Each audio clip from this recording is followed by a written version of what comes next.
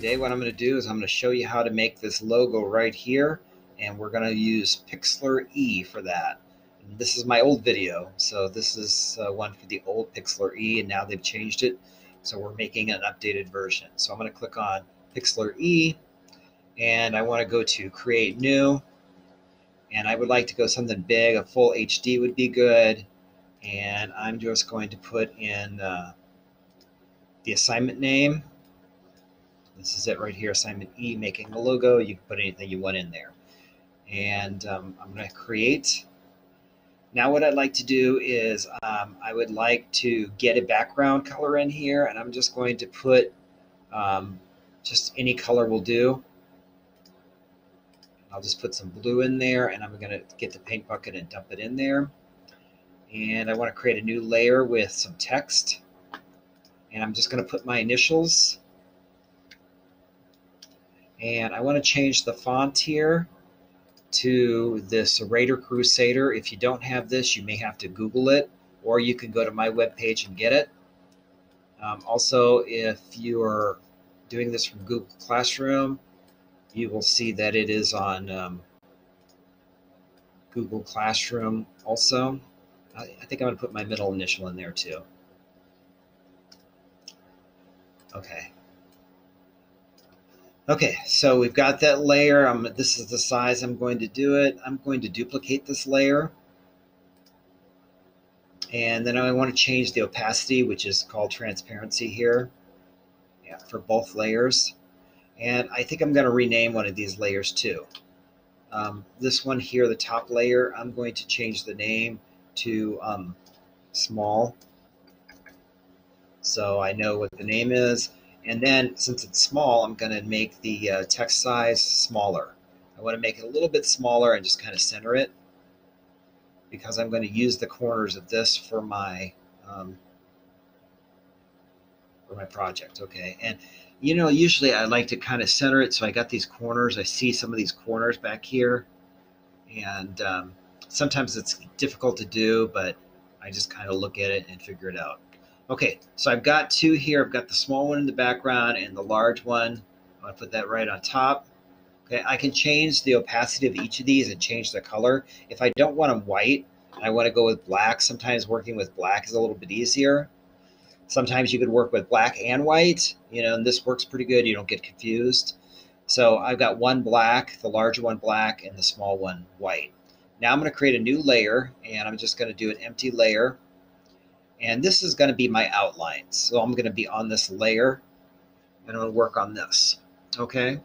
So I'm going to outline these black letters. And to do that, I'm going to get the shape tool, and I'm going to change the mode to draw instead of design, because these are the two tools I want right here. I'm going to go with a line, and I want this line to be white. So I'm going to change the color here to white. Now I want to start outlining my letters, and I'll make it a little bit bigger so I can see it. My eyesight isn't what it used to be.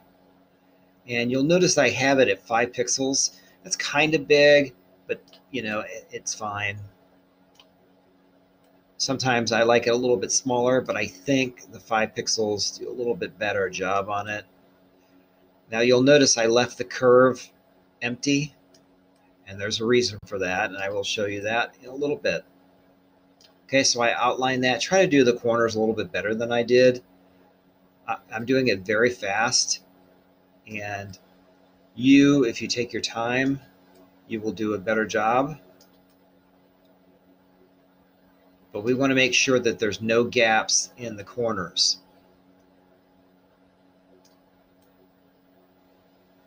And I'm just outlining the letters. That's all I'm doing. Try to be precise, but I'm also doing this really fast so you don't have to sit and watch me for a long time.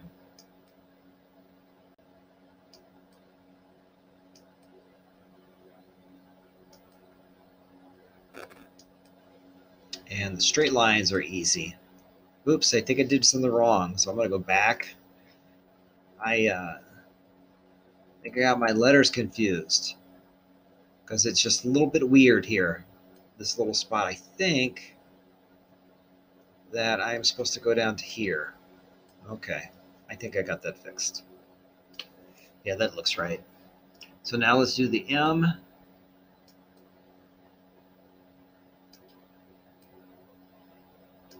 And you can see that this, not too bad. It goes pretty fast. Try to be accurate as much as possible.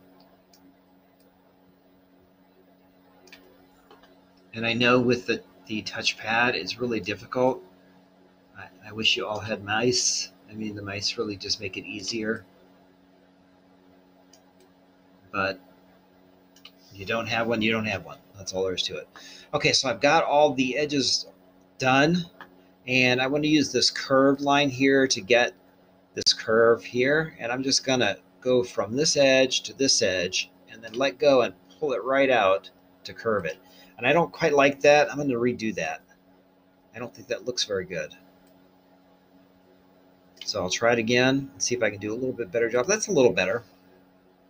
You know, I probably can live with that. I could also probably go back and erase a little bit of this if I want to. I could just grab the eraser and try to erase just a little bit of it. Might make it a little bit nicer. Okay. So now the next thing I want to do is I want to go back and get my line tool, and I want to go from this corner of the big letter to the corner of the small letter, but I never want to draw through a letter. So never draw through the letter.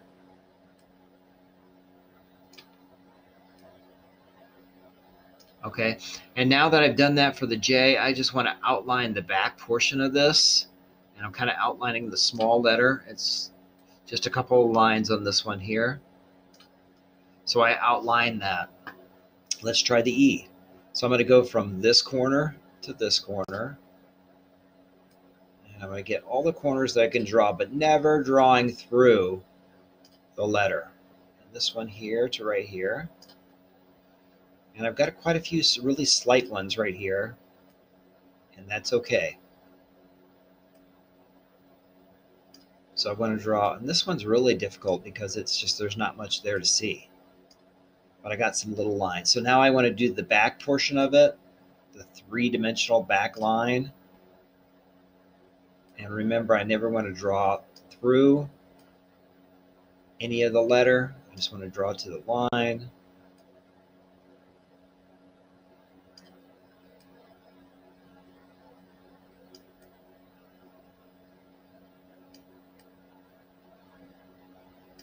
And then there might be a little line back here, but I don't know about this. That's a little iffy right there. Okay, I've got that one done. So let's do the M. I want to draw the corners back. And every corner, every time it changes angle, that's where I want to look and see if I can draw a line. And remember, I never want to draw through the letter. That would make it like kind of, you know, see-through, and I don't want to do that. Okay, I've got all the corners that I can draw.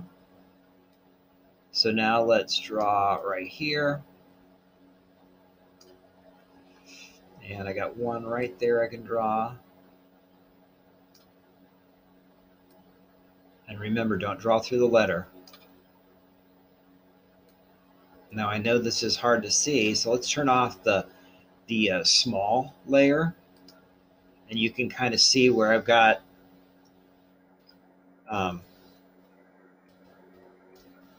my letters all drawn here, and see I've got a little bitty blank space here. We don't want that. Make sure that if you have little corners like that that are not completely closed, it could be a problem. So you may have to just take your pencil and make sure that those are closed. And then if you've got some that need to be erased because you didn't do a very good job there, you can erase them. Okay, well that's not bad. Okay, well I could probably do some erasing up here, but I can do that later also. Maybe draw a little line there. Okay, so now what I want to do is I want to fill in the three-dimensional parts with a color. So I'm going to get some nice gray colors, and I'm going to go with a lighter gray, and I'm going to do everything that, whoops, I need to dump it in. Okay, a lighter gray right there, and everything that's like I can see from the top, I'm going to put this lighter gray. And that's the only one, maybe like right in here. I don't know. Yeah, that's fine. Then I'm going to darken the gray up a little bit. And I'm going to play places that might show a little bit of um, more dark that maybe you could see a little bit. And then I'm going to go a little bit darker gray. And maybe I'm going to go in here and in here and here. And just do in there. Then I can go a little bit darker gray. And maybe I go here and here.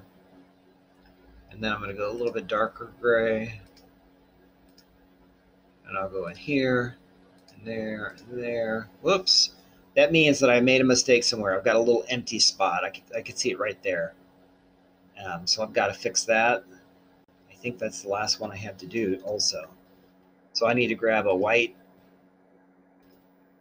line again. Got the line and close that up. And that's because I went too fast. That's all there is to it. Now to get that really dark gray, I'm just going to use the eyedropper and get the paint bucket again and just drop it in there.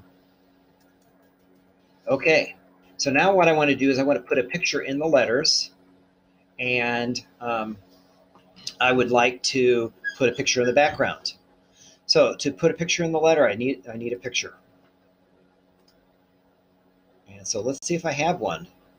Oh, I have this tree right here. Let's get that. You can come up with something better than I've got. I just have this on my desk, so that's the reason why I'm using it. Okay, so we've done this before. This was taken by Mrs. McCormick, teacher here, and I thought it was a really nice picture. We were going to use watercolors and paint this. I was thinking we were going to do that in art too. So, okay, so I've got my letters in the picture here. So I'm going to put my letters on the top, and I'm going to get my magic wand and select my letters. And you can see it selected all the outside. If I have a letter that's enclosed, like an O or an R or an A, I have to hold the shift down and select in there also. Now I'm going to go to the picture and get my eraser. So I'm on the picture layer. I'm going to get my eraser, and I'm going to make this really big. And I'm going to erase everything. Now I'm going to deselect by going Control or Command D, depending on your computer. And I'm going to turn off my text layer there.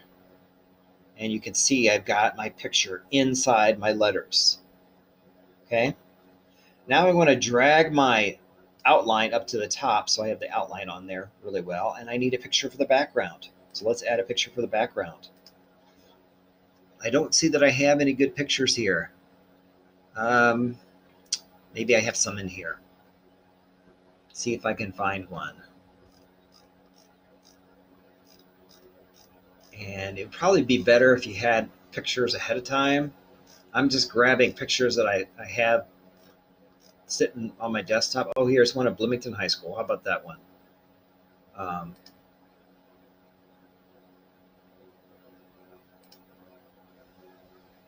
There we go. And I painted this, an oil painting that we did in class.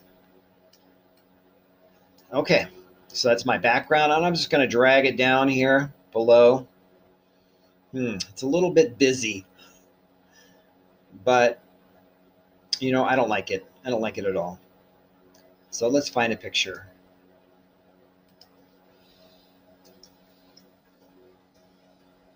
How about a space photo? There we go. That's a really cool one. I like that one. Let's get that. Let's change this because I'm not liking this. So I'll just I'm just gonna delete that. Hate it so much. Whoop, didn't mean to do that. Image, there we go. And on my desktop, we got our nice space picture. Okay, I like that better. Whoops, didn't mean to do that. Meant to do this. Now I don't need this layer with the color on there. I can just delete that. Oop. Okay, there we go. So now what I can do is I thought I might just move this around a little bit. Oops, don't want to do that. I'm going to erase that stuff down there. I think that's on the picture right there. I'm going to get an eraser and erase that. It didn't show up until I moved it. Okay, I erased it. Now I want to add one more layer and just add some text there. And I want to use the same font, the Raider Crusader. Make it a little bit bigger, maybe a little bit bigger than that. And I want to type in